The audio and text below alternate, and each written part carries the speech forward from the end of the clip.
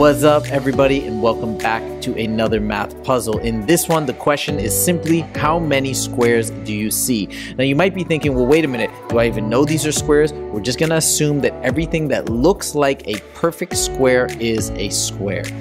Go ahead and hit that pause button and see if you can figure it out. When you're ready, hit play, and I'll give you the explanation.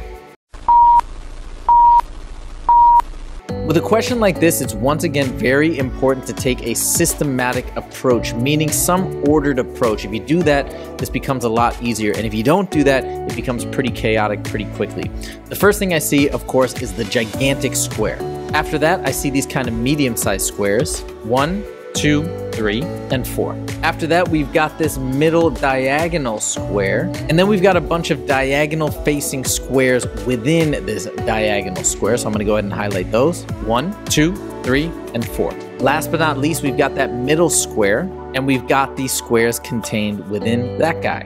1, 2, 3, and 4. So now all together in blue, I counted 5 squares. In green, I counted another 5, and in yellow, I counted another 5. This means that in total in this diagram, there are 15 squares.